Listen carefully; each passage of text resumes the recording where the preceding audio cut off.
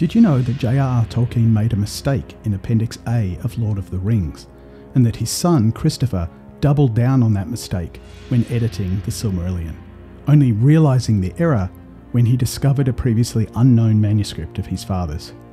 Now, I know that sounds dramatic, but it's actually one of my favourite stories about the textual history of Tolkien's works, and in this video, I'd love to share it with you. So if you take an older edition of Lord of the Rings, like this 1966 second edition, and look at Appendix A, you'll see that it has a king's list that looks something like the following. It lists various names of kings and queens in Numenor in order. And then a couple of paragraphs later, it says, "And at last the 20th king took his royal name in Numenorean form, calling himself Ar-Adunakor, Lord of the West." Now the problem is, if you actually count the names in the earlier list, you'll find that Adunakor is actually 19th. There's a discrepancy between the list of kings and queens and the later paragraph. There's two possible ways of resolving this inconsistency. Either the paragraph calling Adunakor the 20th ruler is incorrect, or the list of kings and queens is incorrect, likely missing somebody. But if it's missing someone, was that deliberate on J.R.R. Tolkien's part, or was it just an accident? A reader wrote to Tolkien in 1964 pointing out the inconsistency, and in an unpublished letter, Tolkien responded, "As the genealogy stands, he should be called the 16th king and 19th ruler. 19 should possibly be read for 20, but it is also possible that a name has been left out." Tolkien apparently went on in this letter to explain that he didn't have his papers on the matter at hand, and so he couldn't confirm either way. But Tolkien does seem to rule out having done it deliberately, or at least didn't remember doing it. But at the very least, he left open the possibility of whether the list or the later paragraph is correct.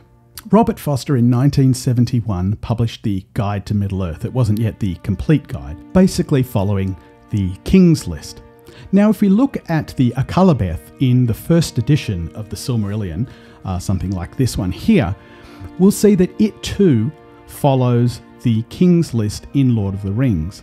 Whether Christopher was influenced by Foster in going with that decision, it's not clear. But the first edition Silmarillion goes with Adunakor being the 19th, Gimilzor being the 22nd, and Ar-Pharazôn being the 24th ruler, having 23 rulers before him. But in Unfinished Tales, Christopher Tolkien admits that in the draft of Akallabeth, his father actually gave different numbers. The draft of the Akallabeth says that Ar-Adunakor was the 20th king, not the 19th, and that 24 kings had ruled before Ar-Pharazôn. In preparing the Silmarillion, Christopher assumed that this was in error and that the King's List in Lord of the Rings was the true numbering of the kings, and so made the adjustment accordingly in the Akallabeth. But then, after the publication of the Silmarillion, he uncovered a manuscript called The Line of Elros, Kings of Numenor. And that proved that Robert Foster and Christopher Tolkien were wrong all along. In the Line of Elros, Kings of Numenor, there is a new king inserted into the list, a 19th king, Tar-Ardamin. The insertion of Ardamin into this list pushes Ar-Adunakor into the 20th place. In other words, this list, used in Lord of the Rings and in the Silmarillion and in the Guide to Middle-earth, was wrong. And in fact, it was that paragraph in Appendix A later on, calling Adunakor the 20th ruler, that was correct. And so first of all, the Silmarillion got changed. In a second edition, published in 1999, Christopher corrected the number of the kings in the Akallabeth. But then, how was Lord of the Rings corrected? Well, if you go to a more modern edition of Return of the King, like this one, and look in Appendix A, you'll see that the name Tar-Ardamin has been inserted. This correction makes the King's List now consistent with the later paragraph, with the draft of the Akallabeth and the second edition of the Silmarillion, and ultimately of the manuscript The Line of Elros, Kings of Numenor, which you can find in Unfinished Tales. Robert Foster's Complete Guide to Middle-earth, of course, has also made the correction. Now, interestingly, you may find that your copy of Lord of the Rings, even if it's fairly recent, may not have this change. Let me know in the comments what version of Lord of the Rings you have and whether it does add Tar Ardamin in the appendix or not. Sometimes it's taken a while for certain textual changes to make it through to all the editions. The paperbacks in particular are sometimes quite a bit behind.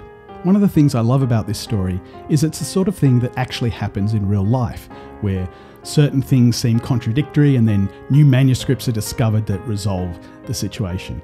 And even though these are just the mistakes of a writer of fiction and his editor's son, I think they do add to the depth of Tolkien's world building.